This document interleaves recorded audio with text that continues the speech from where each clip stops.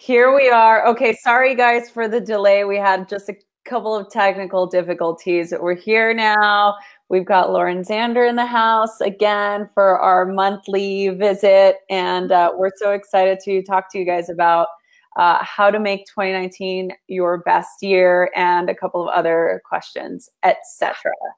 So thank you, Lauren, as usual, for being the absolute best person on the planet and for being here with us today. My pleasure. So, how was your Thanksgiving? I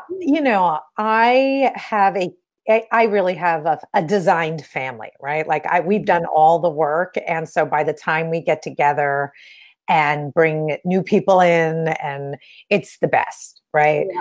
Trust me, that took 10 years. But it really, at this point, my kids had their boyfriends there. Like we had extras.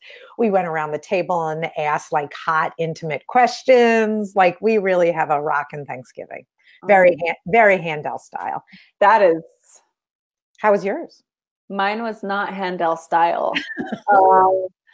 It was good. We had family in town. We had Tori's family in town, which sorry to my family, because I know you're probably going to watch this, but they're way easier than my family. So that was really nice. And we have two new toddlers, two 2-year-olds that we were around. So that was fun. It's like holidays are always more fun with kids around, I think, because it's just, I don't know, for me, they're like a fun distraction because then I can like hang with them and take care of them and not have to like deal with life.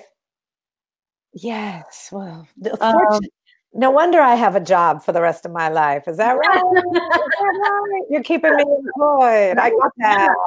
Right. I really do love my job. And I really do like cleaning up family messes. Yeah. And you're really good at it. So I really appreciate that personally. Yeah.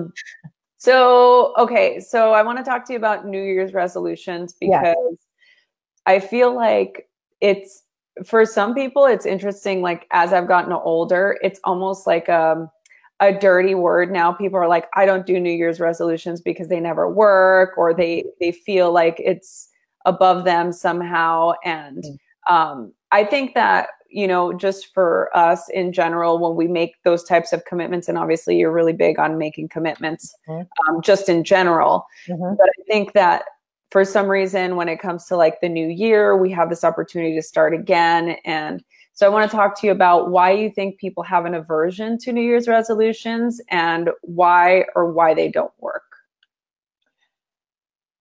Okay. People don't like making New Year's resolutions because they don't keep them. And then they get hurt that they got all psyched up for changing their life from year to year, which is really the right time to change your life, actually. Yeah. So the desire to make them, I think, is pretty profound. And our inability to keep them makes us assholes about them. Kind of quick and simple and dirty. Folks, right? Sorry. Yeah. And I love New Year's, right? I love the traditions I do for New Year's and even New Year's Eve. And so I'm excited to talk about how to do it in a very fun, interesting way. And, it's like what I've been doing. It's even older than 10 years now, right? It's like been since my husband and I started dating. And we would do the same thing every New Year's Eve and then we have a party. And so ask me more questions before. Okay, no. I like that. So, and I think that having a ritual or some type of tradition around setting the tone for what's to come is really important, right? So tell me more about that. All right. Well, so first of all, this is hysterical. Everyone is doing something right now, right? And I recommend everyone do it, right? If I have to do it, I'm like, you have to do it, okay, right? Well, so think of it this way, okay? So, and this is so this ritual I find like how to make rock and roll in your own life, and to have a transition from 2018 to 2019, okay? And that's exactly what this is for. And I make people write a Def Jam poem. Uh-huh. Right. And you're like, what's a Def Jam poem? I'm like, well, go Google this one. You don't need more than this one, which is write down Shake the Dust. Okay. And if you write down Shake the Dust, it'll come up that it's had over 1 million hits. Right. Oh. And what we do, and after you watch that one, because it's a really deep, profound one, like shake the dust off of you in the way you're not being true to yourself. It's like a profound shake the dust. So don't worry, it'll rock your heart. But then what I want you to do, like the assignment really is, after you do that, please, you know what, we even have the assignment handout written up. And so we can give people the assignment if you want them to link to it after. Yeah. So what you'll do if you want to do this is you'll watch, we actually have 2 Def Jam poems that we love to show people. And then what it's all about is a Def Jam poem is telling on yourself. It's going into your deepest, darkest truth about what you need to let go of to be free. Right. And so what I'm really asking you is, what do you want to be true for next year? And what are you letting go of this year so that could be true for next year? And then if you literally write it into your poem and you actually have to perform your poem to someone, yes, of course you have to perform it, right? It really is a way that you can share yourself deeply, even if it's just with your best friend, right? Or you and your best friend write that poem. It really is, what are you surrendering, giving up about yourself in any way, shape, or form? And then why are you giving it up is because you want something to be possible. And the thing you want it for. And so that's what we're doing. And then what we do is on New Year's Eve, we collage, right? And we do, am I allowed to curse? Yeah, you can curse. Okay. And we do a fuck that, bye, get the fuck out of my life, yuck, shit, like everything you're leaving on this side of the year. Yeah. Right? And you literally hold up your poster board at midnight. Like, so everyone goes around at midnight. We have a big bonfire outside. You could use a fireplace. You could use a fire pit, right? But burn that shit, right? And you're going to burn what you're saying goodbye to after you've collaged it to death. Everybody bring 10 magazines and like bring a potluck, and we collage everything we're saying goodbye to. And then we are going to read our Def Jam poem for what we're creating for the new year. Okay. Yeah. And then you'd be amazed if you actually have a community, how profound it is to do it together. Even if your community is 5 people, even if you do it with your kids, do you think your kids can't understand this? They understand this, right? Like everyone understands it, right? So that is ending New Year's resolutions and going for that every year of your life matters. And it's okay. What sucked about this past year sucked. Everyone's got a list of what sucked. And then everyone can take what sucked and turn it into, what are you surrendering to? What are you changing? What are you promising for the next year? Right? And then declaring that in your poem, right? Like, and we even have an example. So my sister Marnie, who's actually a very good writer, so she took the Def Jam poem Shake the Dust, and she wrote her poem, and it's called Fuck the Net. Oh, okay. And you can even leave everybody with the assignment, and they can link. You'll let them link, and they can do the full assignment, which is watch that and then see what she wrote, and then take on your own. Does that make sense? How to do it? Yeah. And then as long as you do it with one other person, right, then it'll be very meaningful and really rock end of year, creating new year. And then I would take on one real promise, not a resolution, but a real promise, whether it's dating, losing weight, getting a new job, like something that you're dying to change in your life. Make the one promise that really will change your life. Wow. So I think, why do you think it's so powerful to share this with someone else? Well, first of all, when you share your heart, like your heart is sad about what it's sad about this year, and it wants what it wanted that it doesn't have yet. And then I think your head's job is how to get it. And your hoo-ha, right? Your hoo-ha's job is like, yeah, I think that's cool. It's a fan. It's rooting for you. It wants you to have it, right? So they're all kind of gearing. Mm-hmm. And what happens is we've been so disappointed in life because we haven't gotten what we want, or we haven't worked hard enough at it, or like some reason has us feel diminished. But the bad joke is it's Groundhog Day, right? Like that movie Groundhog Day. I am sorry, do it again. I am sorry, do it again, right? Oh, I'm sorry, do it again, right? Welcome to the human race. Like the ticket in is, I'm sorry, that didn't work, do it again. Go do it again, right? So we just get hurt and we want to quit and have a cocktail, right? Versus go deep, face it, and fight for things we want in our lives. Yeah.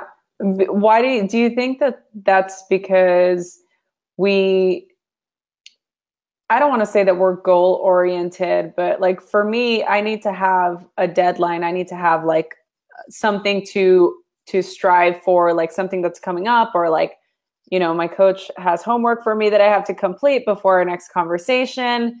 The types of things that are like benchmarks. If people don't have those benchmarks, then what do you think that that's a big issue for why they don't make those promises, or why they share them? Yes. I think if you really think about it, we expect the paycheck to be in our account exactly when they say. We expect people to stop at red lights. Mm-hmm. We expect our kids to do their homework. We expect the yoga teacher to show up and teach a great class. I paid for it, right? Mm-hmm. And I expect to do downward dog, right? Like, so there's like a, right? Like, so we are not lacking anywhere on earth expectations. We expect the sun to come up exactly when it comes up, right? Yeah. So to pretend we're not wildly goal oriented would be not to understand the nature of being human. To use that to our advantage is like a duh. Right? And so if you're failing at something you want, you're not taking the right actions or enough of them. Sorry, that's just a duh. Yeah. How can people gauge what those, can gauge the importance of the promise? Like, do you think that people should start with like a small promise, like I'm going to give up chocolate, or a promise like I'm going to commit to saying yes for the year or something, like that? Here's what you need. It's the biggest promise you can make that you'll pay the consequence for. Oh. Right? It's not the smallest thing. You're looking for self-respect. Like people want to respect themselves. And, I started with a brand new client, right? And if you literally, she wrote out her homework. It was 20 pages long.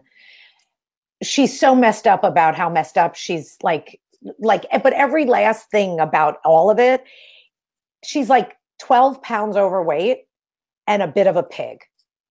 That's it. Like if you're like, and then because of that, like those two stupid things, the amount she sacrifices in self-respect in her job and her this and her that, like she's covering up, she'll lie about where the paper is, like she's in a constant crazy frenzy over nothing. Do you understand? Like, and then ends up lying. Oh, I'm sorry, I didn't send that. Right. And then she lies about it. And then she feels even worse about herself, but it's all petty crimes. Does that make sense? Like petty crimes. And I go, do you have any idea how easy we're going to fix this? Like, I know you don't know this is easily fixed, but, and then I say, I'm going to give you 3 chances, like Little Rabbit Foo-Foo. Right? Remember, like I have kids, right? So you remember that? Do you remember that song? No. There's like this song, like Little Rabbit Foo-Foo, when hopping through the forest, they get 3 chances before I'll fire you if you don't keep these promises with me. These are easy. right? And you get 3 strikes or I'm out of here, because I can change your life so easily if you got a little bit of integrity. Yeah. Like, you have no idea how dumb what's costing you everything is. Yeah. So she's like, okay, I'll do it. Right. And I literally said, you can eat anything you want except anything on this list. And I get your diet every day. Like, send it to me, baby. And you have to do 1 hour of, and as long as you stop and time it, 1 hour of cleaning up after anything. It could be your emails. It could be your closet. It could be the sink. It could be like just 1 hour of extra cleaning a day. Guess what? She's lost 4 pounds, right? Lost 4 pounds, right? For someone who only needs to lose like 12, do you have any idea how much better you feel with 4 gone? Right. And then she's had those extra 12 for 3 years. Oh, wow. Yeah. So no one's looking at her like she's even fat. She's just hating herself for nothing. Yeah. So then we got her to keep that promise plus the hour. Like, she can't even believe how much more decisive she's being in all areas of her life.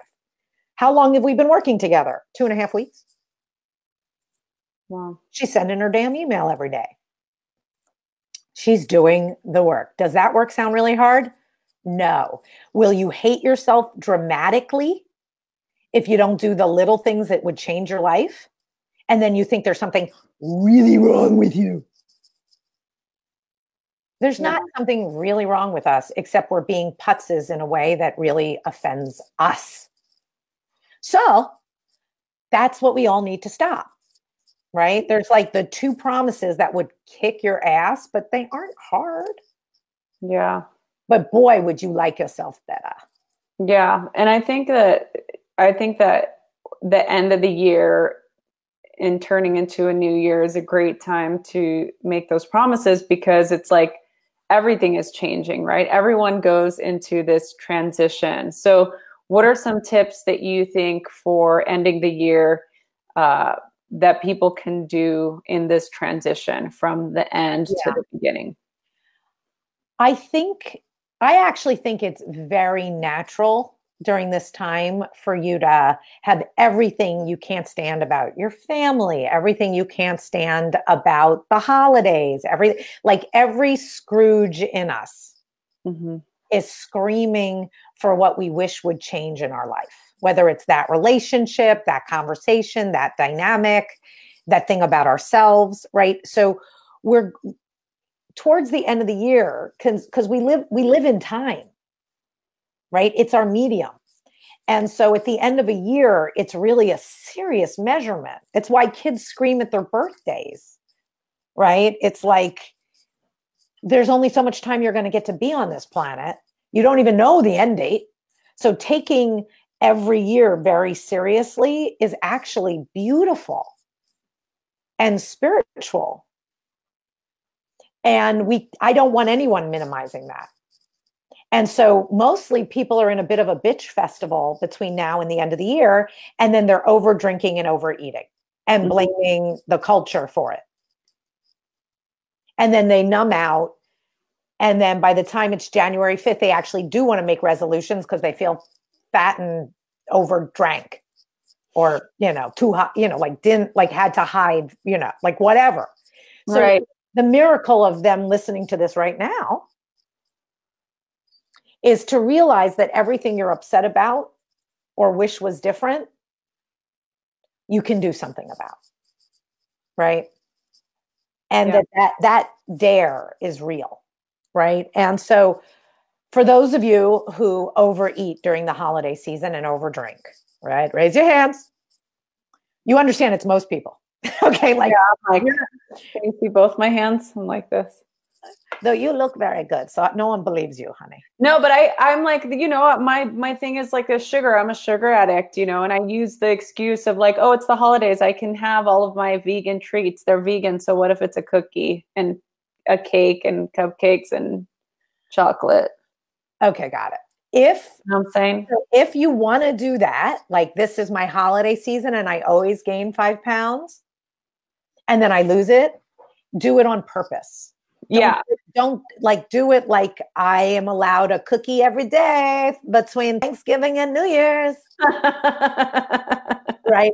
Designing it and going, I'm doing it is very different than, you know, it's the Christmas party's fault. It's the holiday season's fault. I can't help it. Okay. Yeah.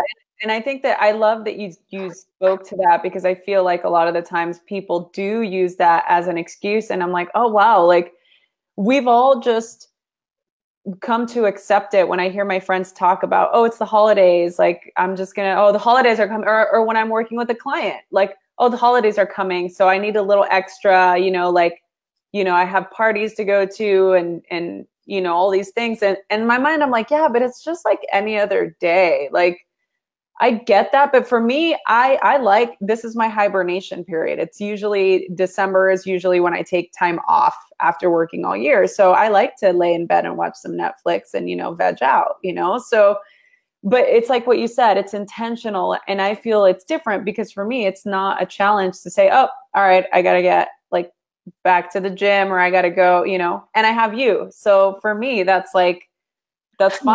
It's an intentional thing that I do. But for most people, I like that you're saying that. It's like this just accepted thing that it's okay to, go off the rails. Yes. And so a person needs to design their eating habits during this season, right? Yeah. And also their drinking habit during this season, right? And what they want the season to mean, so it's actually meaningful, right? Yeah.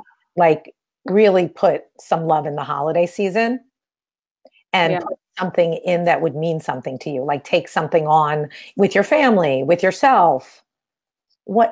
Bring some holiday spirit to your holidays, right? Yeah. Instead of surviving your holidays, drinking through your holidays, and overeating your holidays. Yeah. Right. And so I make all my clients confront the holidays before they happen, so that they design it so it's not the predictable, roll your eyes, gain weight, pathetic, someone else's fault season. Right.